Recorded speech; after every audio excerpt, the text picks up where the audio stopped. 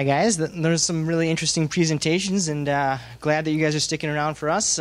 We are the team of Tarsier Inc., and we have a few members missing today, but we'll definitely be showing you some really interesting technology.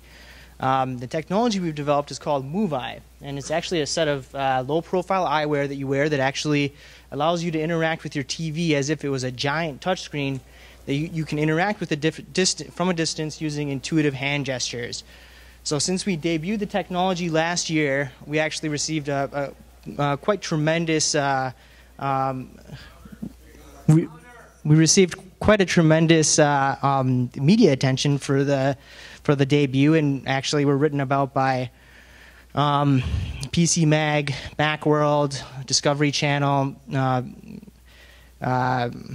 CNN Money, Yahoo Finance, VentureBeat, GigaOM, several news organizations, many more have written about us, and we're definitely taking that momentum and moving into a big deal for us, which is our launch at CES in Las Vegas in 2014.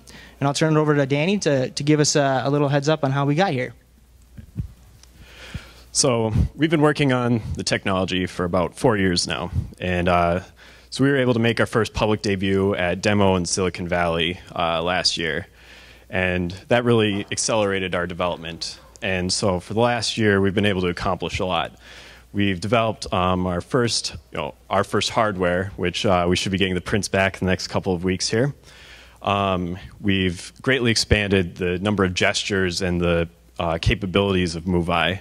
And then we've also started working on our own UI that really shows off the full capabilities of the system, since there isn't really anything else out there like it right now. So we want to show a little taste of each of these areas. So first we'll hand it off to Lee to show you a little bit of the back end of our system. So I'm going to have to hold the mic for him. Well, I'll just start. So before we actually, we couldn't bring our living room here, so we're actually going to play a video for you in a moment. But before we do that, I wanted to show you the background, kind of I mean, this is the real demo, the live part. So it's going to be hard. So this is the prototype that we're working with currently. It's just 2 webcams. So this is the stereo cameras, and as you can see up here, this left image is what the camera sees. And if I put my hand up in front of this, we can get information such as the center of the palm and the wrist and the fingertips, which hand it is. And using this high-level information, we can program gestures, and we've done this using some cool machine learning techniques. And you can see the results of that here. Shafa will take you through a video that we've prepared to actually show off all the gestures.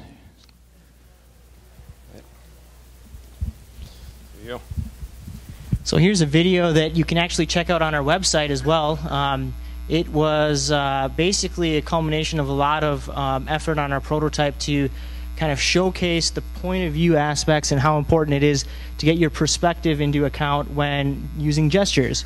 And so, you know, using a set of glasses, you can see Axel here is using a set of futuristic MoveEye lenses, and this is actually actual interaction with the prototype. So all point of view usage of the technology is actual usage. You can see here he's just reaching out, imagining he's grabbing a steering wheel, steering the car, and zooming into Google Earth, and here he's just playing a video game. Obviously, we're trying to showcase the living room aspect of the technology, so you can see now he's browsing through some Netflix stuff, and we're showcasing how you would input some text from a distance. Now, all this is really taking into account your perspective, your point of view. So where you see yourself interacting is exactly where MoveEye understands that you want to interact with. So rewinding here through a video.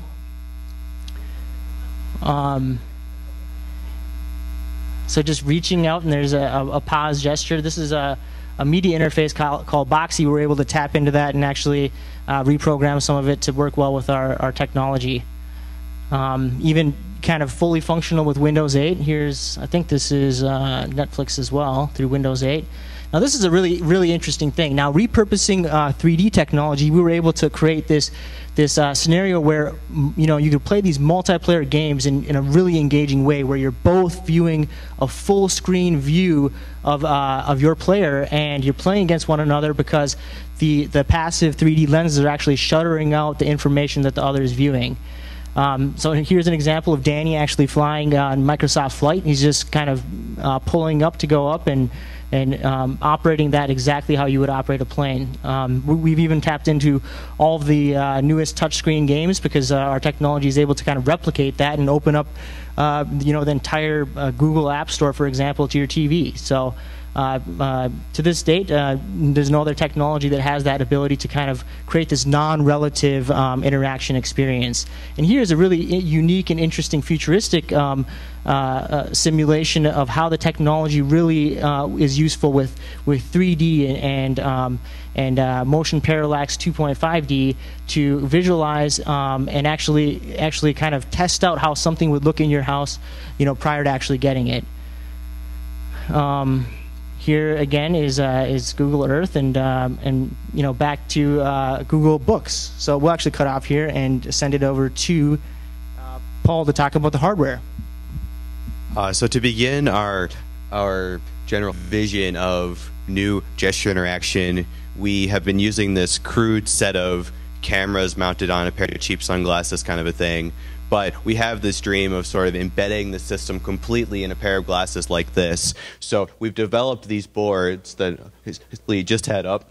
And the first one to the left is a development board that we started with. And then you can see that we've come a long way down in size. And so these things are to scale. And we have this final prototype over here to the right that is fully wireless and can stream stereoscopic video. So I'll pass it off to Rod.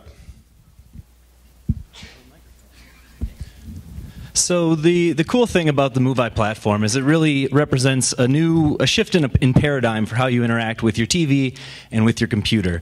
So not only are you interacting with objects in 3D, modeling normal human interaction, but because it's relative to where you are to the TV, you can have the exact same experience no matter where you are compared to the screen. So we've been playing with apps, games, all the way to engineering software and 3D models. And it changes the way that you interact with your computer and how you see things and visualize different media and content. So, with that, we'd like to thank you for sticking around and listening to us. And if you want to check us out on the web, tarsierinc.com. And otherwise, we'll see you at CES in January. So thank you. And thanks, Ministar, for putting this on.